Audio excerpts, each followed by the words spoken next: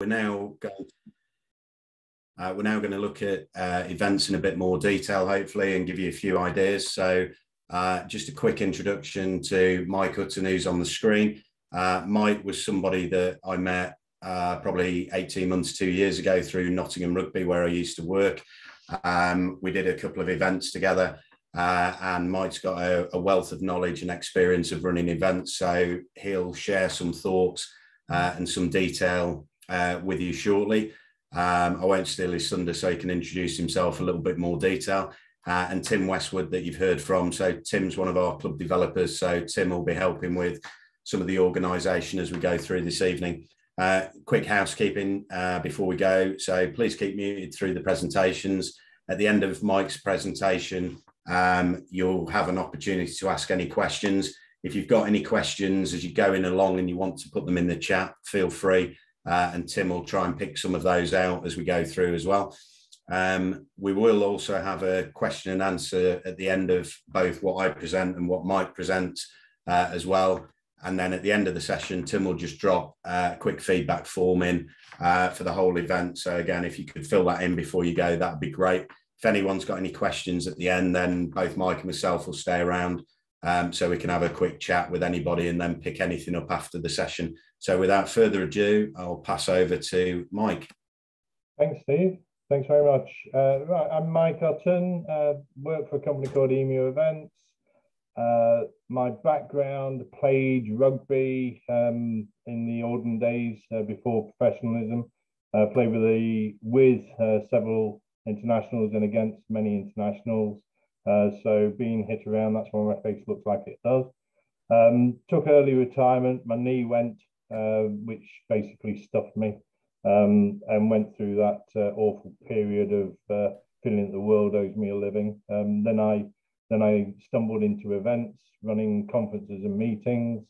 Started off at a race school, a car racing school, where I met a few very interesting people, which I'll talk about in a little while.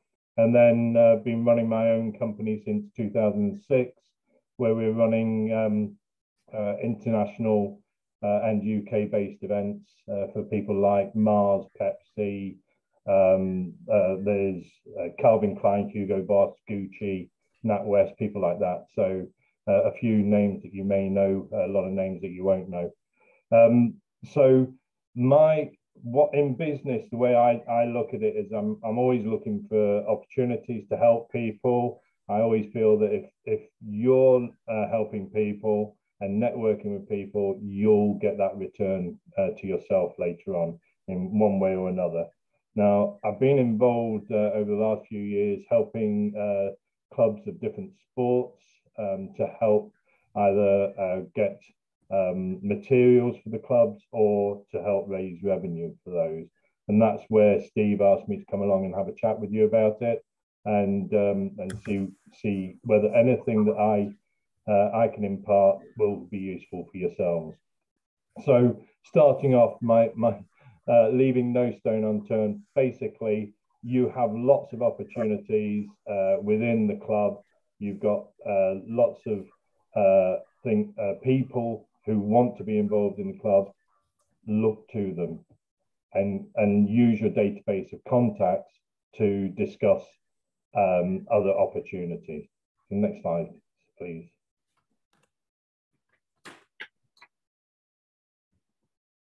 Thanks, Steve.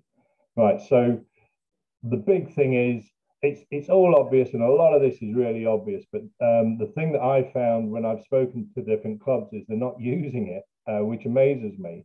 You've got within the club, you've got players, you've got people in the background who help, you've got family, friends. All of those are people that can get you business and increase your revenue.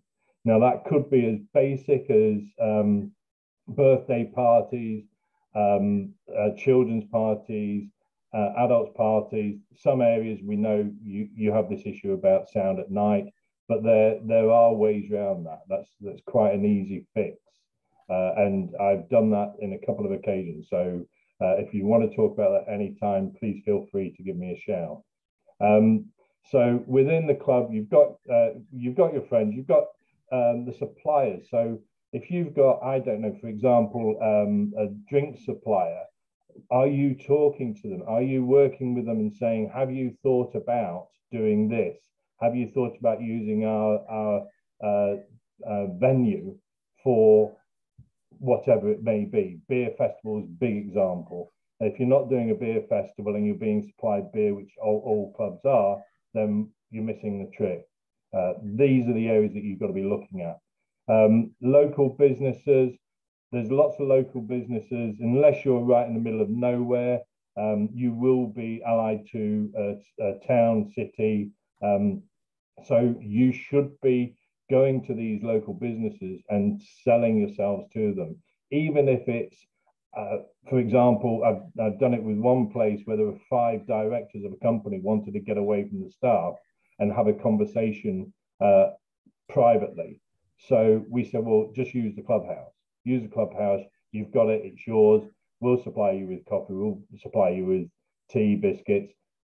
There you have to look at those local businesses. Is there a potential from those businesses for you to be able to either get them as a supporter, get them involved with the club, or spending money with the club? Then you start to think, is it worth a punt and giving them that for free for the first day on the understanding that you may get it later? This is where you have to work together on yourselves and know your businesses. Who else is there? Think around the whole club, mothers clubs, children's clubs. A lot of the players, they've got young children or young wives or partners. And if you've got those, then pull them in and use them. And they could be really helpful to you. One of the people that I was very impressed with, and an amazing gentleman, was a gentleman called Jackie Stewart, who some people who are as old as I am will know Jackie Stewart. Next slide, please, Steve. Now, Jackie, he was a Formula One champion. I had the pleasure and the honor of meeting him and his son. Now, Sir Jackie Stewart. Now, I met him when I was in the racing game, working on a team. He is one of the best networking people that I've ever met, because with Jackie, what he does, and this is something that I pass on to all of my clients, and again, for all of the clubs, it's worth doing. If you've got Jackie Stewart, for example, he got Bollinger as one of his sponsors. But what he did also do is then go to a glass manufacturer and say to this glass manufacturer, we want you to sponsor the club. If you sponsor the team, if you sponsor the team, we will put you in touch with Bollinger so that you then provide Bollinger branded glasses. And they did, and they have, and they've done the same with beer. They've done it with other products as well. So he brings them together. But not just that, he then got DHL involved. So DHL, and now when the glass manufacturer Bollinger want to send products around the world, they're using DHL or the Lear Corporation for overseas travel. And so this is where he's really, really, really good and working those networks. And again, a small one in the corner about him and our friend who used to be the world champion. He'll come back, but Jackie Stewart was quite instrumental in his move forward. So next slide, please, Steve. One of the things that again a lot of companies have talked to me and said, well, where can we go? Where can we get business? We haven't got time, or this, that, and the other. Grab a calendar, look at the calendar. And there was one I haven't put on here, but came up yesterday. So look at every opportunity through the year. New Year's Day, why don't you do a breakfast after a New Year's breakfast for the people that like a sobering up breakfast? or a lunchtime or a brunch so that they've got time to sober from the nights before. Chinese New Year, why are we not celebrating that? Let's do it. If you can do fireworks in your venue, do it. The other one that came up yesterday was Beaujolais. If you got anyone that's into wine and they do the Beaujolais run, it's always on the third Thursday of November, but it starts at 12:05, I believe it is, in the morning in France, and then there's the run across to the UK with the latest bottle of Beaujolais or case of Beaujolais. Why not do some sort of sponsorship and drawing people in to go, someone to collect, maybe do a raffle or a plan to say, okay, how long will it take for them to get back from there to the club, and then do a celebration when the person gets back. So you've got a long event. The longer you can stretch an event, the more money you're going to make out of it. And if you do that and then celebrate as the person arrives back into this to the club, they can open up the first bottle. You can get the press involved. They can see what you're doing and move it from there. So the next slide is to give you an example of something that I worked on actually with Steve. And this was actually the first non-cordon music festival in the UK since lockdown. Now, we didn't shout about this at the time. We should have done. But this was using the Nottingham Rugby Club, the main pitch. And we worked with a local gentleman who brought in a band. Now, this one, we had to think a little bit outside the box because it was touch and go whether we could go ahead with it, and also how we could fund it without it actually costing the club any money. So what Steve did, he pulled us in. We then went out and approached universities who were doing event management courses. We managed to get the picture in the center is a team of volunteers that came from university who wanted to get something on their CV for event management. So we gave them a role on the event, and they helped run the day. So, but they were free. That was the beauty of it. We didn't have to spend any money on it. The line marking was all done by the groundsman. The areas were marked out. The event was actually quite a successful event. The band were really good. We did have to get permission for music at for that event. The one thing we were conscious of was making sure that the speakers were pointing away from their houses, because obviously it stops people having a good old moan at you. So yeah, that's one of our one of the things we did there. We can talk a lot more on that, but obviously I just want to give you a feel for it. The next slide was, again, we took a bit of inspiration from the vaccination world and COVID. There was a lockdown, but what we put together without any charge, we used again the club. We went to the local vaccination teams and we offered them a celebration party for all the effort that they'd put together to vaccinate the nation. This was around 400 people. We got local sponsorship to cover most of the event. Some of the staff from the vaccination team got involved, and they also provided various bits for the night as well. We got one of the nurses. She is actually a professional singer, so she sang on the night. We had another one who some people liked it, someone didn't. Was a red coat from Butlins, and he emceed the night. But it helped the night tick over. They made we actually made a nice profit on that event. They went away happy, and that one again, we kept the noise down by keeping it all within the marquee that they were using. So next slide. Again, I can go into more detail about this. So utilizing your space is you've got a club you'll all have a clubhouse, you'll all have the grounds to use. There are things like women's institutes, men's clubs, gardening clubs, all sorts of things. They want to get together, especially nowadays. More and more people are looking for somewhere to go for a coffee or something. Why not use your club for that? And that's being used in time when the club's not being used. During the day, in the clubhouse, during the week, perfect timing. Firework displays. Schools, PTAs, I know some of you are already doing them from what I've seen, but schools do it. So either link with the local school and say, we'll do it from our clubhouse, from the ground, or take it on yourself and do it. Because a lot of them are backing off because of needing certification. Certification is very easy to do your fireworks displays. One other area, I've been talking to a lot of first aid trainers, and they are struggling for venues and the cost for venues.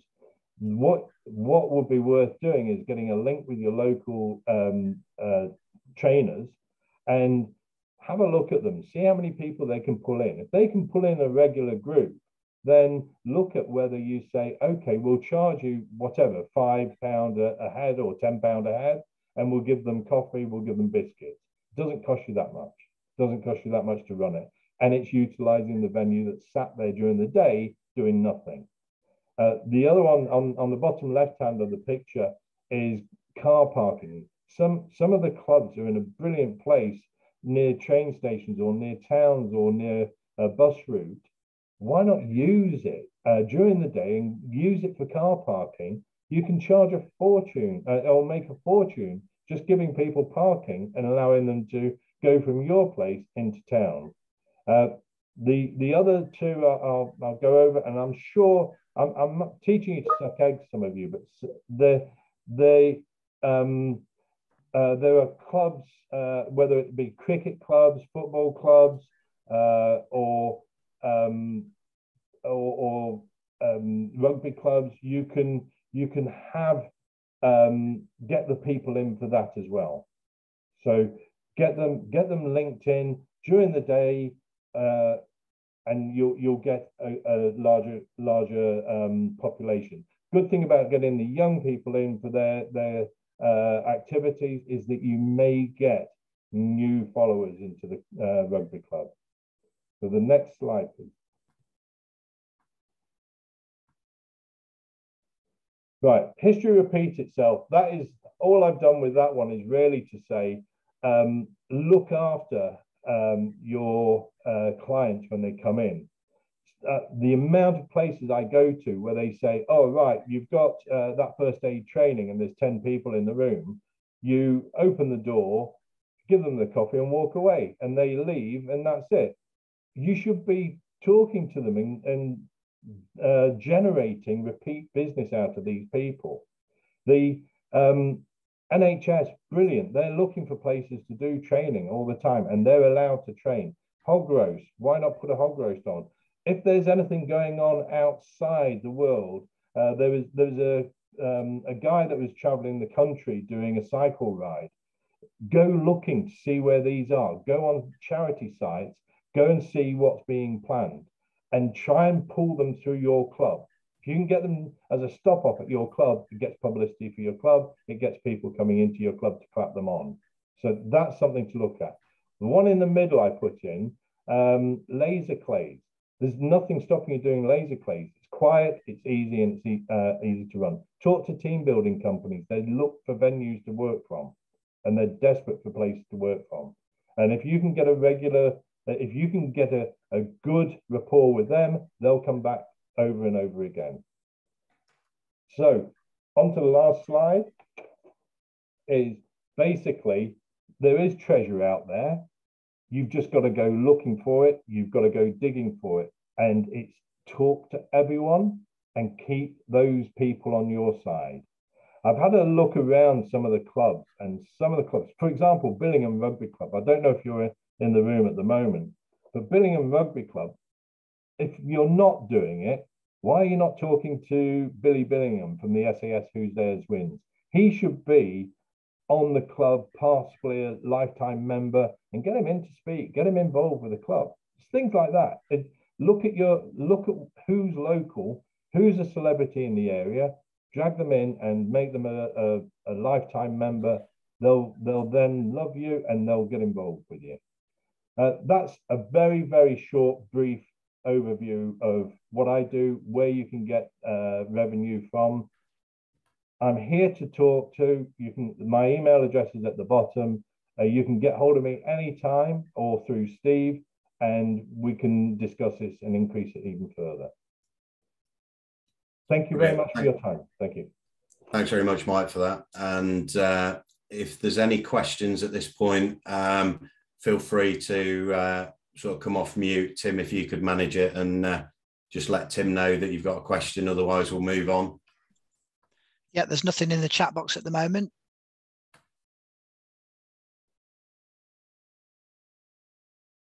Okay, I'll move into this now. If we've got anything, we'll pick up with Mike towards the end of the session.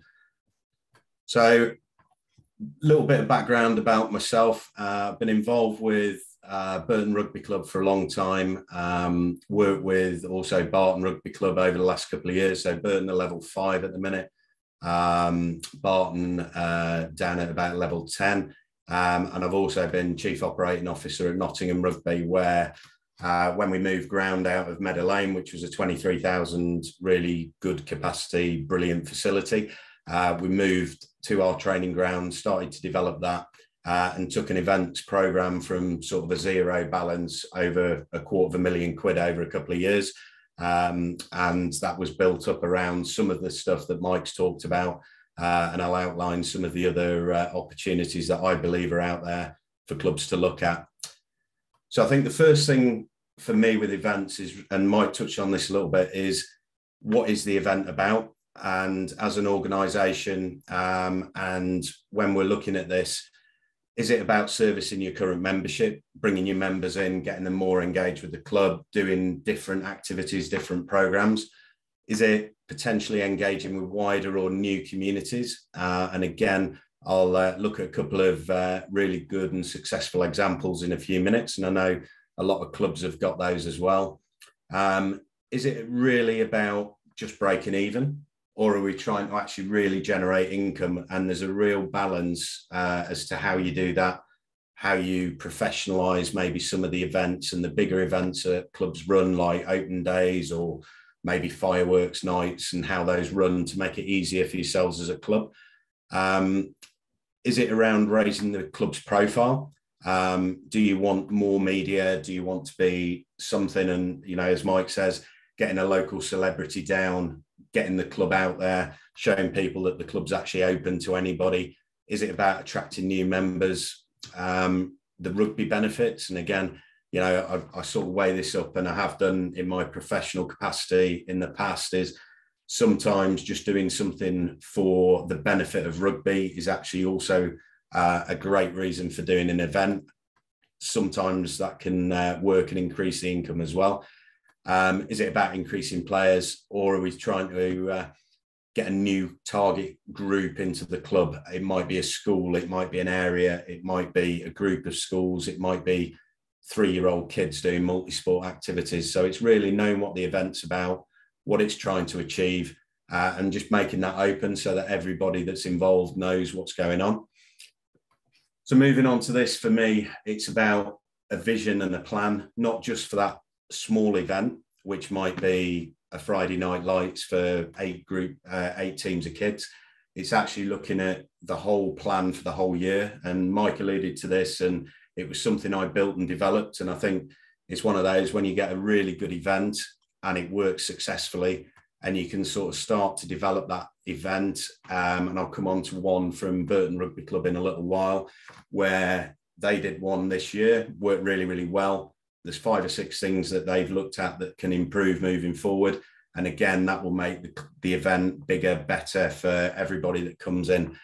Writing it down, so you've got an annual plan. And I used to also have a financial plan sat behind that at Nottingham, where the bar income was in there, any secondary spend, any food was in there, any event hire. So again, from someone on a board level or in a committee, you're able to say, well, that's what the events have done. They were the outcomes. That's what's been achieved. And again, it shows how you can grow events and develop events over a period of time. Mike referred, one of the things I had at Nottingham was lots of issues around loud noise and music. So those types of events didn't really suit the club particularly well. So we had to look a little bit different and try and plan and develop those. And if we did do events where music was there, it was actually generating really big events, going to the council, working in partnership with the council. So we actually had less issues in terms of complaints and local residents in that, which I know a lot of clubs would probably have similar issues, particularly if you're in a housing complex. And then going back to, again, what Mike said, how do you actually attract those events? So is there a funeral parlour that you can work with that actually the rugby club becomes a preferred provider of the funeral parlour, weddings, lots of different events that are out there, and people, as Mike says, are looking for those.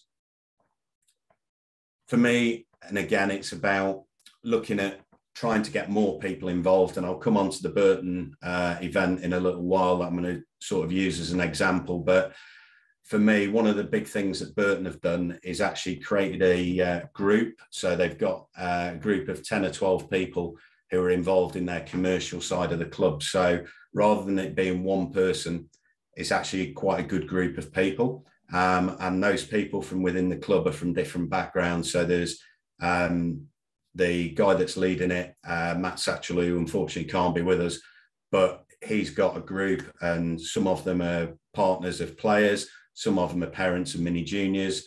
They've got young ambassadors and young people involved in the club as well. So again, involving more people, more hands make light work. And I think that is a really good, successful model of where they've been able to delegate, get more people involved. And one of the things they have then done probably over the last 6 months is create a Facebook group where they've got over 100 people who've accepted to help and volunteer with some events as they're going through. Now, they're obviously not going to help with everything, but it has sort of created an army of people that are willing to do something. One of the things I think we sometimes forget as clubs, and certainly for me at Nottingham Rugby, this was probably one of the hardest areas. We spent a lot of time developing the event. We set a lot of time up improving what we did, developing posters, leaflets, flyers, everything else. What we weren't great at one point was getting that to the end user. So I think it's actually looking at your plan, getting it written down. There might be 10 things, devolving that so that you've got 5 or 6 people helping, making sure things get done, and that there's one person in control that is sort of the mover shaker, trying to make things happen and appreciating that things will get dropped. But if it's communicated well, we can pick that up. And again, with things like WhatsApp, we're able to communicate quicker, more effectively than maybe getting lost in email trails. So a few probably comments for me is using a marketing plan and using your events to maybe attract sponsors. And I used to call it free money. So at Nottingham, and I'll come on to a beer festival, but we used to have a headline sponsor that got a little bit of promotion, a little bit of publicity, but they paid a couple of grand.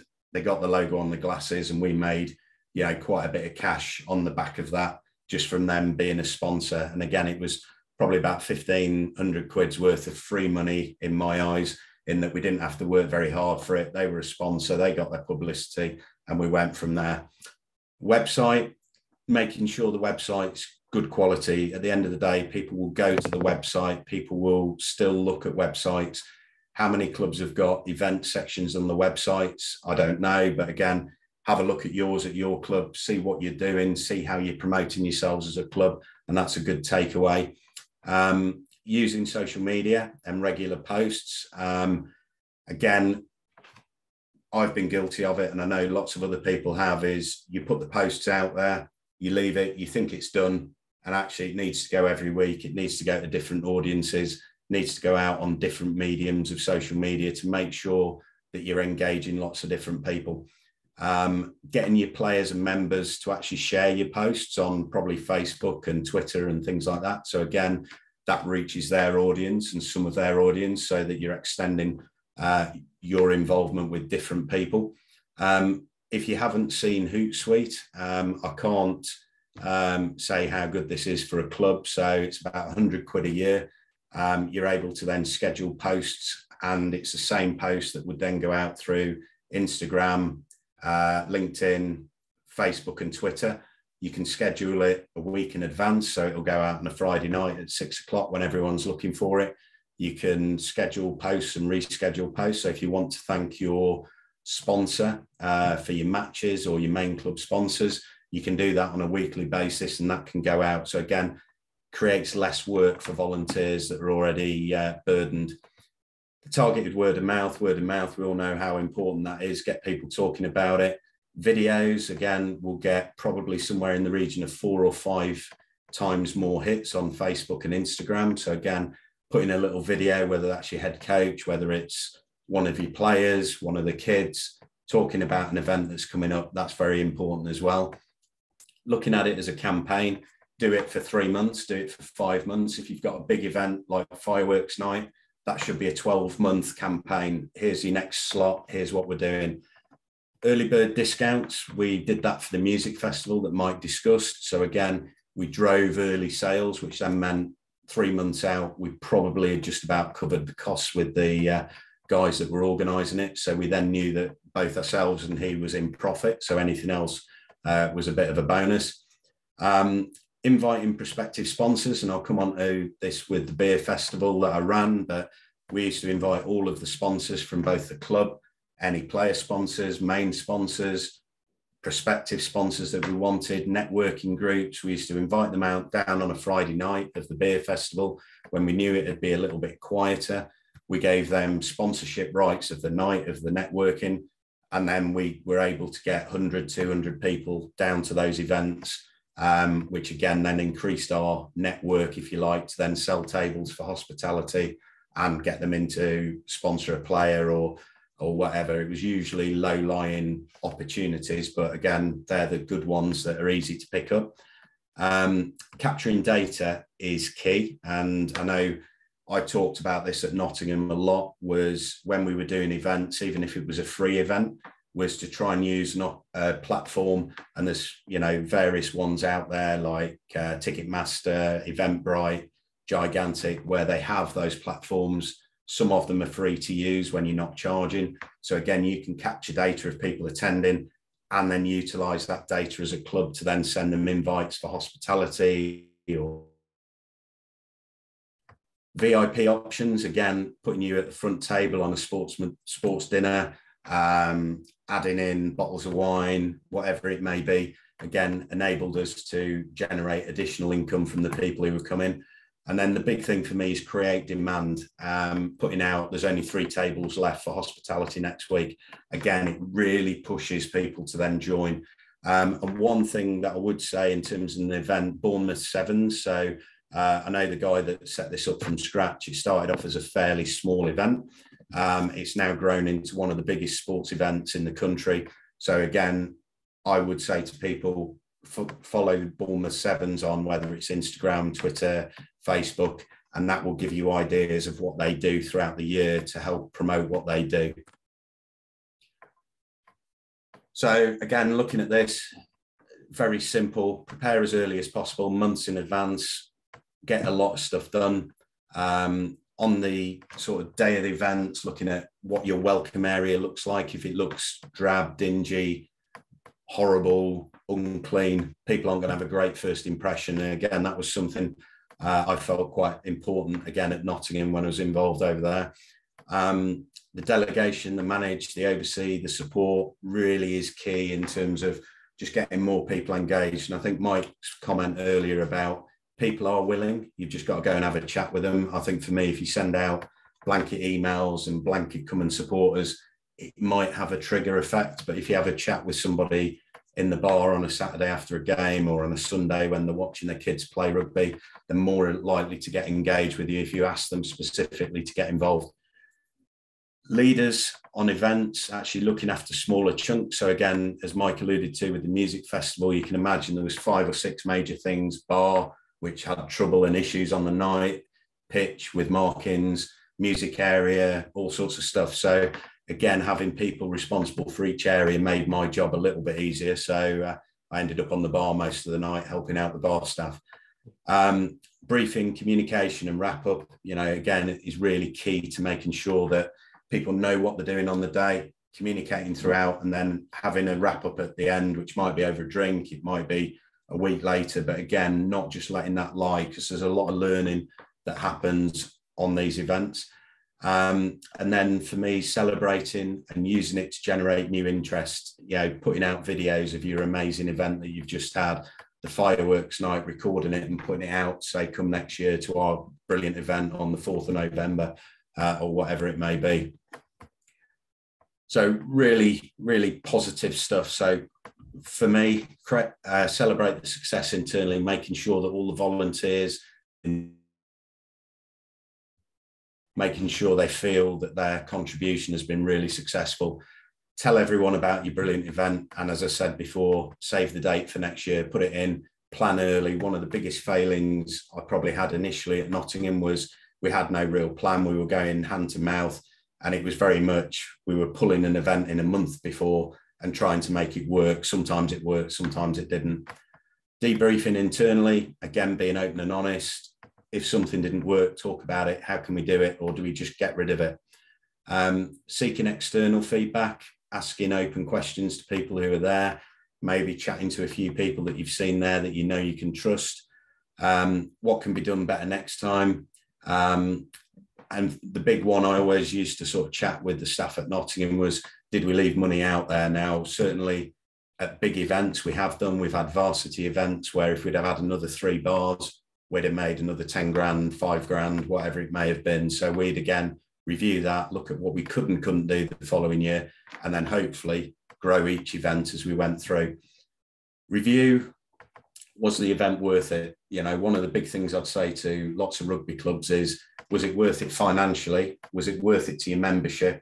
Or did it have a third impact, which might be new people at the club?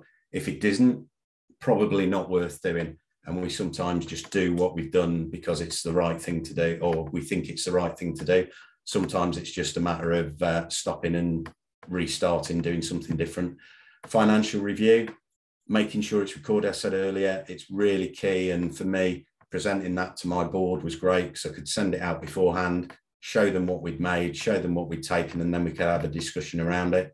And a full review and start planning for next year. As soon as the season was finished, looking at the 10 events that really worked, the club organised, and then look at other partners that could come in. So we had an events company that used to run sportsmen's dinners, and they'd run 3 or 4 a year. So they could then fit around our fixtures, around our programmes and whatever we had in there. So just a couple of quick examples, and I've spoken a little bit around this in terms of, we had a 40-metre marquee at Nottingham. So we had a headline sponsor which came in, they got a bit of publicity, we made some money. We then sold the barrels. So we had sponsors 100 quid plus VAT for the barrels, which covered the cost of the beer. So before we opened the door, we'd already made 2 or 3 grand profit, and all the beer for us was free when we sold it to the punters. We did it as a beer festival in year 1. We then did beer and Prosecco. We then did beer, Prosecco, gin. And as you can see, it's sort of grown and developed from there. Volunteers, as you can see in the middle, the guys with the dodgy orange wigs that call themselves the Flameheads. They came in, they ran the bar for us for free. We gave them a few beers at the end, obviously. And it was great having, people that were different to the club, that weren't necessarily the normal volunteers, got heavily involved and supported us. Year 2, we then created a festival of rugby around it. We did it around the Six Nations Super Saturday. So Saturday, 3 Six Nations events worked really, really well. Friday night, we then did a kids festival, which started, I think, about under 9s. We then did under 10s the following year. And then that developed to about under 13 when COVID hit. That's restarted now at the club. And again, on the Friday night, that brought in 16 kids teams. So somewhere in the region of about 250 players. That brought a couple of people with each player at least. So again, there was probably 750 people drinking, eating, and then we had the sponsors night. So they saw a really vibrant club when they came down. So on the Friday, we probably had about 1,250 people in there at different times. We also did a students game.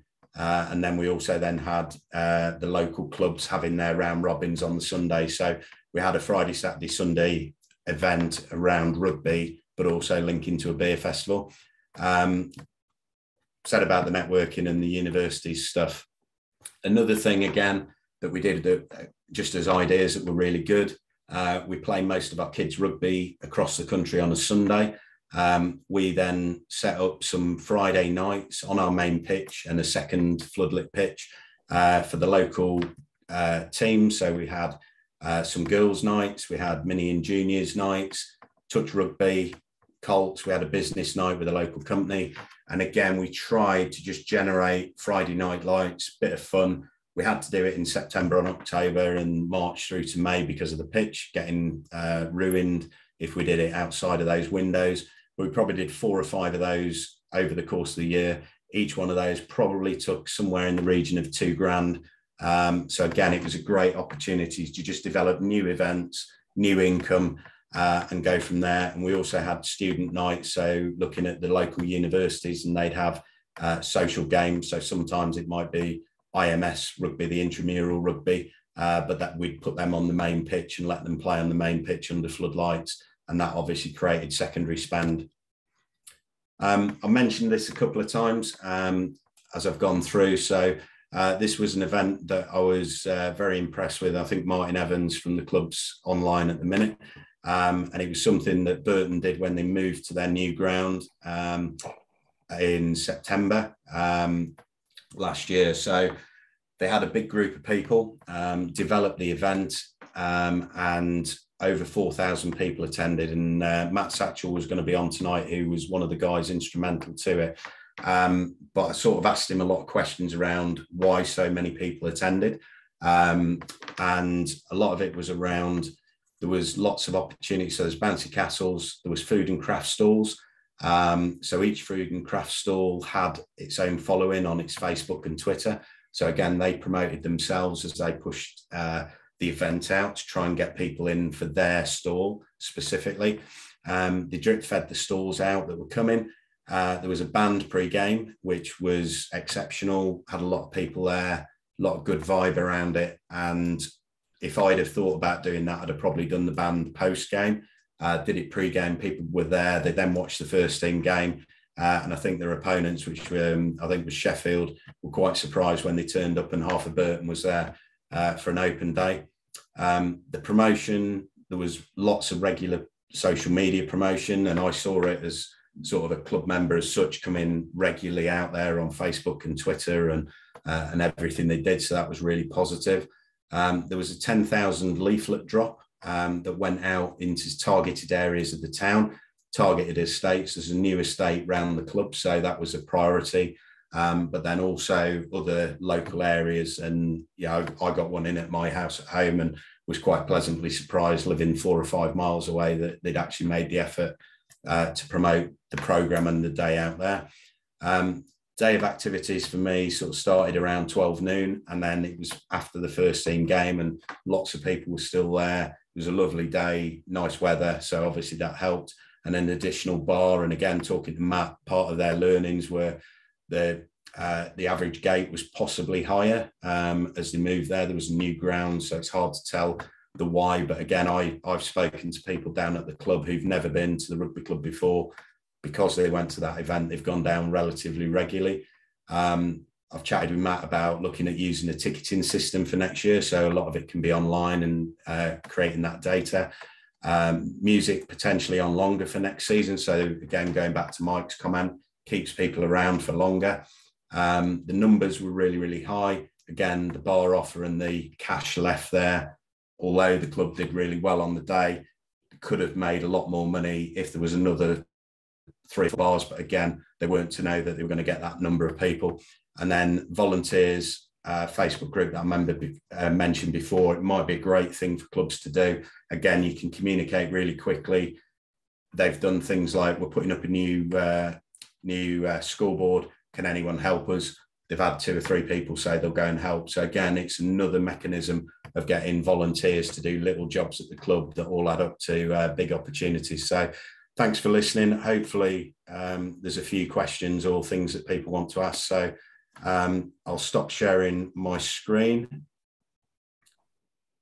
And then if anyone's got any questions or we've had questions, please let Tim know. Or Tim, have you got any? Yeah, hi Steve. Yeah, some good questions in the chat. So if we start, Ken Davis was asking, in your experience, Mike, what were the biggest earners in terms of events that you organised? Events where I can put them into a rugby scenario, a rugby ground. Actually, the beer festival is a huge earner because basically there's no outlay. If you can get everything sponsored and covered, then there's no outlay to you at all, and you're getting a huge revenue income from that. That's a massive one. Another one that I have done that again works really well, and this is for the people to go looking, is to go to the network marketing companies like Herbalife, Amway, Avon, people like that. They tend to hold huge events, like they can have it from their local representative where they'll maybe pull in 50, 100 people.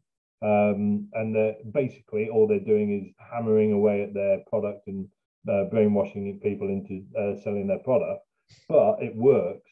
And I've done events for up to 5,000 people for Herbalife.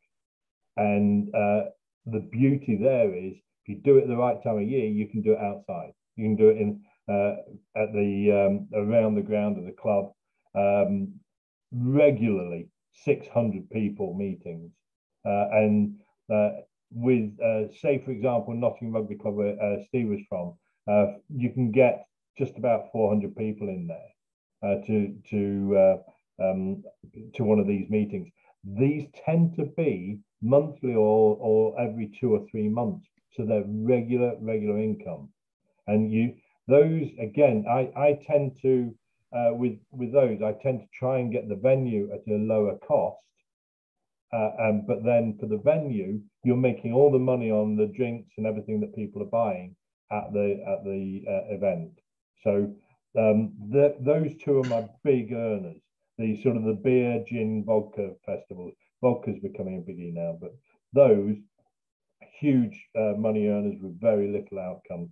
The conference element of it, so long as you've got a good AV supplier and putting the kit in, but normally people like Herbalife will bring all their own kit in, and so you're making money without having to put any money out. Perfect, that's great. Thanks, Mike. Steve, have you got any to sort of add to that? Yes, again, certainly the beer festival is pretty good.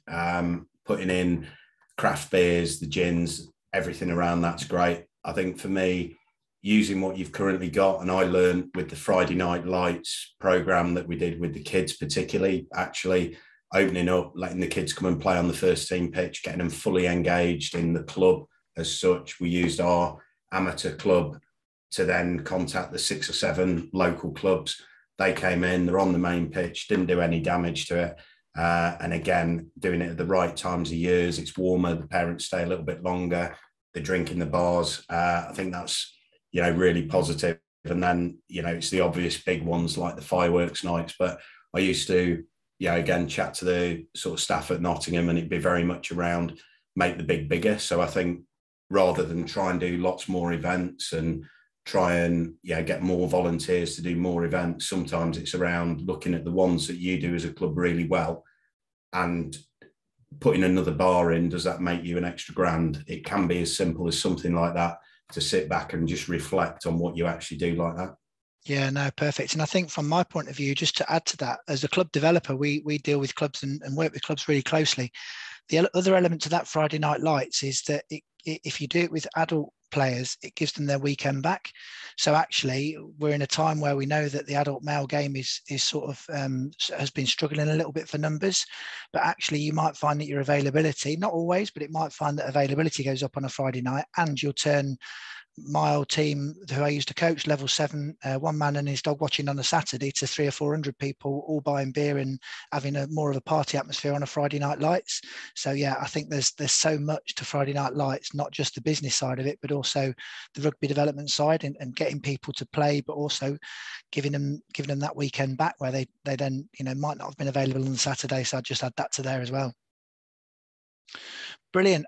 Ken, you asked another one, so I'll come to you again. And you were asking about how do you manage your GDPR when using people's data from other sites? And you sort of clarified that by saying it's not so much the data of members that you collect, but if you data collect from social media, for instance, so Twitter, Instagram. So how do we manage that GDPR? And either Mike or Steve want to pick up on that. I've found I don't, basically. Otherwise, you get shot in the foot by somebody who's got nothing else to do in their life apart from pick on you. I tend not to. What I do is I'll get into social groups and get those social groups and follow. Big thing is, if you can follow people and get them to follow you back, then you can start to get them to do the advertising for you rather than you doing it. So they're going out to their followers. So that's the way to do it. Is I wouldn't go trying to drag things in from people where I shouldn't be contacting them. I use my existing contacts to use their contacts. It's the old thing of every one person you talk to has got another 10 or 20 or 100 people that they talk to, and that's the way I would do it. I wouldn't. GDPR is a minefield. Yeah, I think just to add to that from a social media point of view, it's exactly as Mike says. It's getting as many people to share what you're doing, and if other people see that, then that's part of Facebook's platform or whatever it may be. I certainly found LinkedIn was very useful for that from a Nottingham Rugby club account. So people in Nottingham would then follow it and get involved in it, and had over, I think, 2,000 followers at one point with that, which again spread the word, particularly hospitality wise. And then in terms of if you're running events and using a ticketing platform, they have a GDPR process within there. So again, we used to use Eventbrite quite a lot, and also Gigantic, and within there, whether it's any of those bigger platforms, they have the ability that they can use the data if your participants sign up to it, and Nottingham Rugby or whoever it may be as the club can also do it. And again, they would sign a box to say we consent to receiving information from Nottingham Rugby, and then we used to download that into our rugby mailing list. And again, we had a sort of system around that, but that in its essence is the basis. Were you going to come in, Dave, as well? No, I was going to say I thought the question was more related to the use of that ticketing, like an Eventbrite, because we use Eventbrite, and it follows the same principle that you give data for a specific event, but you can ask that question in terms of whether you want to receive anything else in relation to the club, and then you follow the normal rules. But yeah, that was all I was wanting to say. Perfect. That's great. Thanks, guys. So, Alan, coming to yourself, Alan Hill, you said you partially answered my question, but how did you identify people to organise events? I'm sure we have many talented people among our members, but we seem to struggle to identify them. So, how are we sort of identifying people, volunteers to run these events, either Steve or Mike? I think for me, and I'll go first, it's actually asking around and speaking to people. And just doing a bit of digging, and it might be 5-6 of you within the club, just say, right, next Saturday, next Sunday, we're going to go round, have a chat with people, find out what's going on, and ask the question. Mike, believe it or not, came through a contact at the club initially and helped and volunteered on that music event. And that was the first time I met Mike, who'd been involved with the club for years. So sometimes it's just a matter of opening those discussions and having a chat. And again, I'll go back to the Burton sort of thing. And I know Martin's on here, but sort of with the Burton stuff that they've done at the minute, they've just asked the question, they've spread the net really wide. They've got young ambassadors involved. So I think there's about 30 young ambassadors at the club now. They get involved usually by doing coaching or refereeing initially, but then they've been helping on car parking. They've been helping signpost people around the club for events. They're involved on a match day, serving food to people in hospitality. So I think it's just having a bit of a plan in the club and just asking as many people as you can. And it's funny when you open those discussions and have a chat. Yeah, I met a CEO of quite a decent sized business who's involved in marketing and promotion, who's involved with Burton Rugby Club in the week. And now that skill set's there. It's a matter of trying to tap into it as much as possible. Just ask the question regularly. I agree with you totally, Steve. It's the big thing. It's opening your mouth and talking to people. And everyone likes to have a drink over beer. I think that is huge. The only other thing I'd add to that is a membership audit. So part of you'll have hundreds potentially of mini and junior parents, and who knows what a lot of them do, what they specialise in during the week, and what they work in. And you've probably got all of the talent and all of the people there that you need to run these great events. And if we just ask people to volunteer, we ask them, well, what am I volunteering for? Well, just to volunteer for rugby. Whereas if we ask them to volunteer specifically for something that we're trying to do, based on the fact that we know what they do because we've asked them on the membership form or something else, then I think that's certainly something I've seen in clubs used positively. So don't forget to, try and find out in any way you can what your club members and their parents, what they actually do outside of rugby, because that could really help you with this. One thing to add to that, which is a great point, really good point, but one thing to add to that, which very, very few companies I know do, is when people give you their email address when they sign up for membership, look at the company that they're linked to.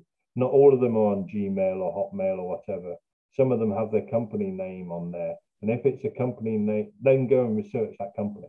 Go and have a look at who that company is and what they do. And that person may be, I don't know, a cleaner or something like that. But who knows who they know within the company that might be able to help you on that in that area.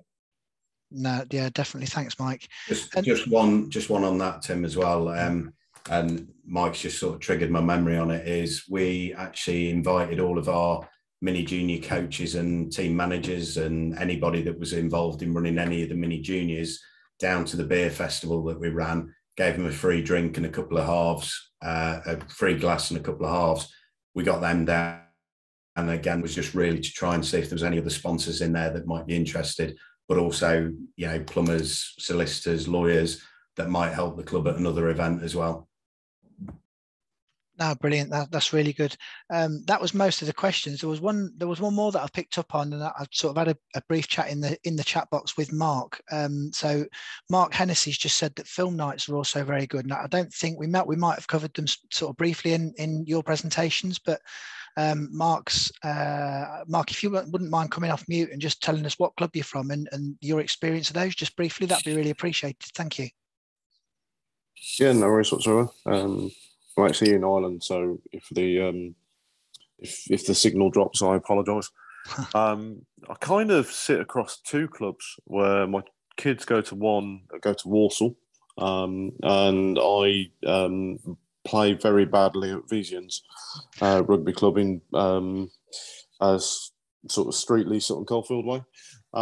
But at both clubs, we've done film nights where we found a local guy that's got all the kit and basically gone in on a 50-50 basis, so risk and reward.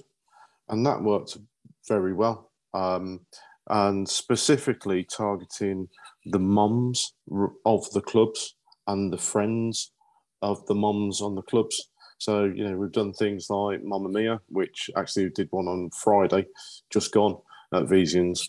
And there was upwards of 600 odd people there. And I would say about 400 of them were mums just out for a good night. Yeah. So, it's things like that. It's using the club's facilities to actually put these events on. And then, within there, we sat down directly afterwards and identified areas where we'd missed tricks, like putting things up in intervals of the kids playing, having fun and enjoying themselves, to try and invite more people in. But it was very much a community-based thing as well. So it pushes the club out further and further, and we replicate that down at Walsall. And we're looking at targeting the local area with different films that would suit the local area and bring people in. No, that's brilliant. Thanks, Mark. Really, really useful. Nice. And I'm just looking as well. I'm just going to put a link in the chat in a second with to the YouTube channel that we run for RFU Club Support. And there's some really good ones on there as well. But Otley in particular, Otley RFC up in Yorkshire have done some great stuff around volunteer recruitment by having a vision and having a club plan. And it's definitely something that I sort of hold up and show to sort of, or help other clubs with, and say, look, it's worth looking at this because of they got 50 new volunteers by having this sort of formalized plan in place, because people knew what they were buying into, knew what they were volunteering for. It wasn't just volunteering for rugby, it was volunteering for a certain point, and it was very, very successful. So I'm going to pop that into the chat in a moment. Has anyone else got any more questions? If anyone else has got any more questions, please, it's not a big number of us, so please feel free to just pop off mute and ask any questions now. We'll give you sort of 30 seconds or so, and if not, then Steve will start to wrap up. And what I'll do as well is I'm just going to post that YouTube link, but I'm also going to post a feedback. This is very new to us, this system and Zoom events, so we really would value your feedback, please, on this evening's session, both with Lance and then in this session with us. So if you can, please just take a couple of minutes just to click on that link and fill that out. We really would appreciate it. So I'll pop those in. But if anyone's got any more questions, please do come off mute and ask them now. Right. Do you mind if I just say two more things, if that's okay? Go for it, Mark. Thanks. Number one is, don't forget to thank the volunteers. As a club, the more you thank the volunteers, the more they'll do for you. And I think at times that gets missed.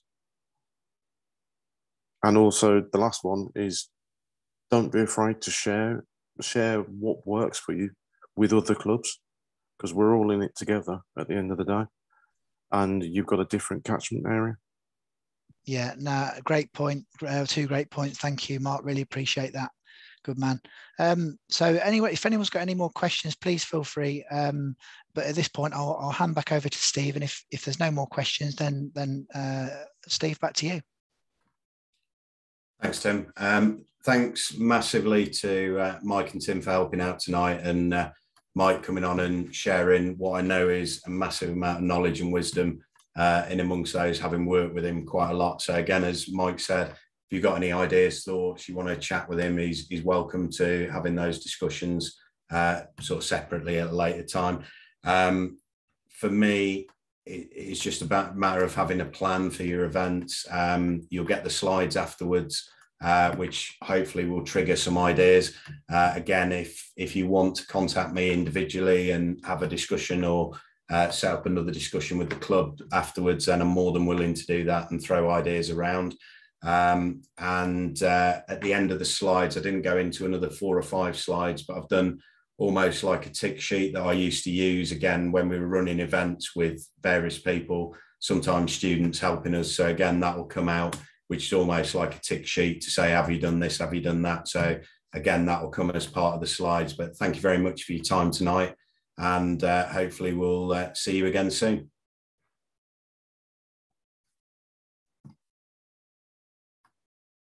Welcome tonight. Hopefully you can hear me. If you can't, please check your connection.